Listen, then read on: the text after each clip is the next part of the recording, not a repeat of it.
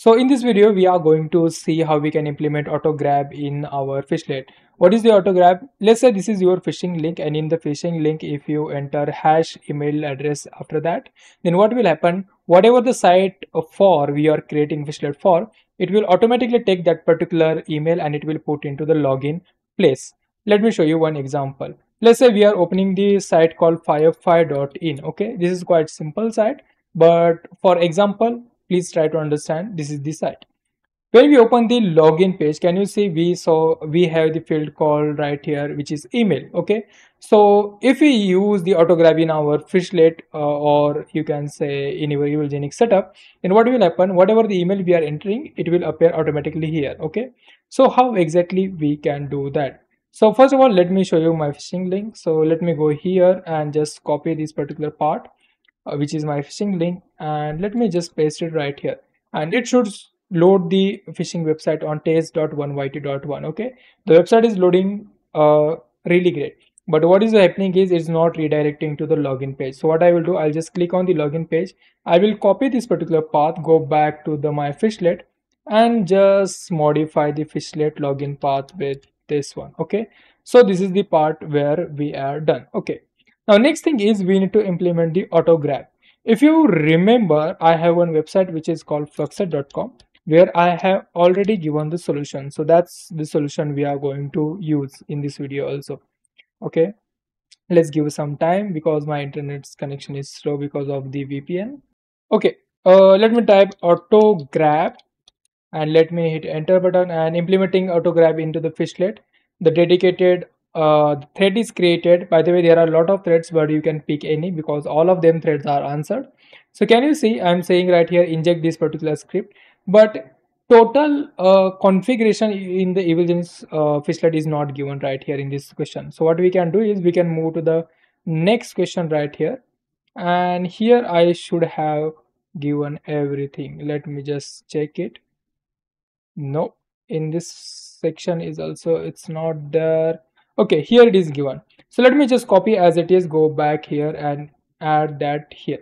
Okay, now the Autograb I have given is for the different websites, so we cannot use it, so we need to modify it. So trigger domain is going to be obviously the website that we are going to use, which is firefly.in.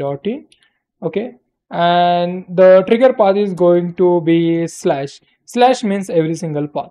And trigger parameters, there is no need for trigger parameters to add additional complex. So basically we are executing this particular code on DOM content loaded. That means whenever the website content is loaded or DOM is loaded, then only this function will be fired. What is the function? The first function is fragment, which will be responsible for getting the email address from the URL. The second function is username or the variable where we are going to save either email, username, whatever it is. And if the username is present, then we are going to add that username into the element called email, element which has ID email, okay, or name email. It depends on the website to website. So let's do one thing. Let's modify this particular for our website. Okay, so very first thing we need to go to the website, which is our website firefly.in. So if I right click here and inspect element here, it will show you the source code, and it is saying type email name login. Okay, so that means this is the name login which is unique in this particular page that we can use for locating that particular field. Okay, so let me just go back right here and let's say we need to document get element by name, and name is going to be the name. Okay, so right now it is saying get elements by name, so that's why I have to use 0. That means the very first element whatever is captured, and we are going to set the values for that particular element. Now in order to check this particular code is working or not, what we are going to do is in this particular URL, the original URL which is this one, the firefly.in, in this particular URL we are going to add hash, and I'll say info at FluxxSet.com. okay, that's the email we are going to use. Okay, and we are going to inspect element. Okay, and once we inspect, we need to go to the console, and here we need to type allow pasting. That will allow us paste the JavaScript into the console. So let me go ahead and let me copy the function first, which is fragment, and go here and paste it as it is. So right now it's saying allow pasting again. So let me allow paste again. Let me paste the code. Let me go back one more time, and this time I will say username get fragment. Okay, and let me paste that code here one more time. Now I can verify if the username is captured or not, and if I hit enter, can you see the values is coming? That means the username is captured. So I hope my screen is clearly visible. Okay. Now, the next thing we need to do is we need to check if the username is there, and if it is there, then we need to add into the input field. Okay. So let me just paste this particular code, and can you see the automatically this particular field has been filled. Let me remove and let me enter one more time, and here the email will appear. Okay. This is how it works. Okay. So it should work in the Phishlet also, as it is working right here. So let me just save the Phishlet, exit from this, and restart the Evilginx. And let me copy the link. And this time what I'm going to do is I'm going to add hash info@fluxxset.com at the end of the that particular link. Okay, this is how it looks, by the way. Let me go ahead and let me copy whole thing, go to the new page, open the new tab right here and hit enter. And this time we do nothing. It should automatically take that particular email, and it should automatically enter that particular email into the our input field. Okay, so let's wait for some time, and there is a problem. It's not working. So first of all, we need to check if the code is injected or not. It's okay if the code is not working, but first see if the code is injected or not. Okay, so let me go to the inspect, go to the debugger, and inside debugger you will find folder name with the name s, and here is the random file. So in this file we should have right here the code injected, whatever we are using into the Inject.js right here. Okay, okay, this is the code supposed to appear in this particular file, but it is not appearing. That means something is wrong, we are missing something. So first of all, the trigger paths. So I think we are using the exactly right trigger path. The trigger parameter is not needed. The script is also quite good. The trigger domain is also right. Let me see if the website is using www or not. No, it's not using www. So every single thing is right. So why it's creating the problem, I also don't know. So let's do some trial and error. So let me just add right here, and I'll say right here slash everything. Okay, so this is how I'm going to see if I can solve. Okay, let me go ahead, let me exit from this one, restart the Evilginx, go back, copy the exactly same URL that I have prepared, go to the new tab, this tab, and right here paste it. And this time let's see if we can see if the code is injected or not.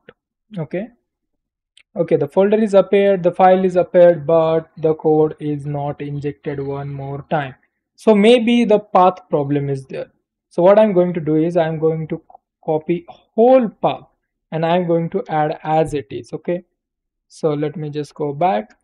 By the way, this is supposed to work in whatever the current situations I am giving. Okay, and the trigger parameters, I don't think so it's needed, so I'll just remove from here because it is creating unnecessary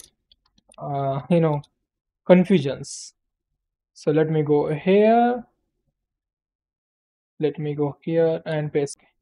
Okay, yes is there, and now inside that folder the random folder is created, and now the whole script is there, and this time automatically it added the this particular username also, right?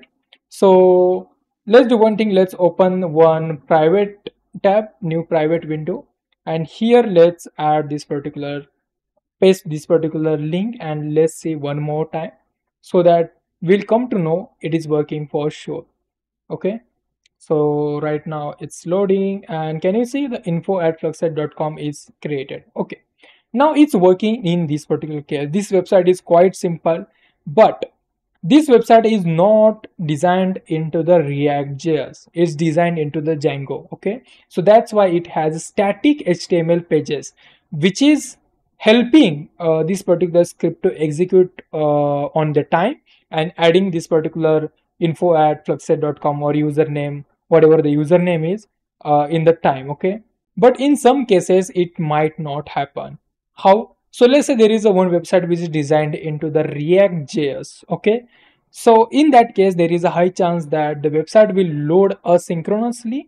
That's why the time between DOM content loaded will not match to the time to the when the script is getting executed. Okay, so when I refresh this particular page, as soon as the page is loading, the input fields are getting created. Okay, so that's why it is easy to inject this particular username right here.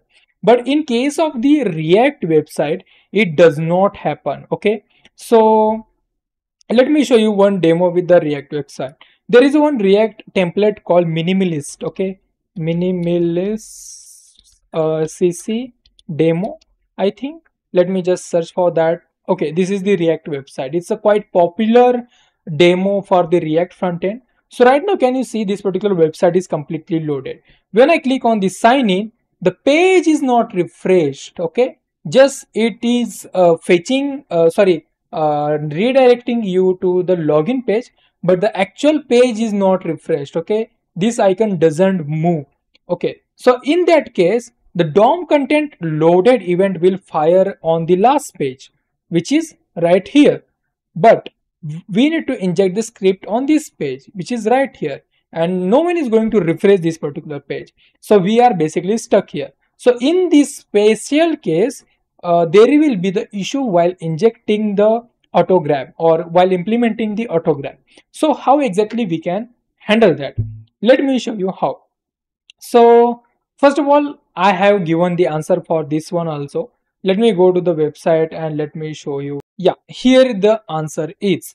So what we are going to do is, so DOM content loaded is creating the problem. It is executing the script way before the actual login page is appearing. That means the input fields are not even created at that time this particular DOM content loaded is executing the script. So what we are going to do is we are going to replace this particular DOM content loaded with something else. So let me show you with what. So in this particular script, can you see what it is doing? It is creating the LP function, and it is injecting the LP function after some time again and again until it's complete. So exactly that what the logic we are going to use. So we are going to use this particular fragment function. So let's say this fragment function is not needed to put inside because it can be executed anytime, as it is going to be just called after some time. Now there is a const username and injecting functionality. This is the functionality which we want to execute after a certain period of the time. So let me just paste that functionality right here, and this is the our code that we are going to use. Okay, so let me remove all of this code. Let me add my code. Let me add into the right syntax. Let me save it, exit from this, restart the Evilginx, go back here. Let me copy this particular URL that I'm using for testing, and right here I'm going to just add that code. Okay, so first we are going to test on this particular website, and second, I don't know, you test if you have permission for minimalistic test here, otherwise there is no need for testing. Okay, this logic will work, I'm pretty much sure. Okay, so this is working right here. Okay, so yeah, this way you can avoid fails. So this way basically you can inject the or implement the Autograb functionality in any kind of website, no matter if it is React website, no matter if it is normal website. Okay.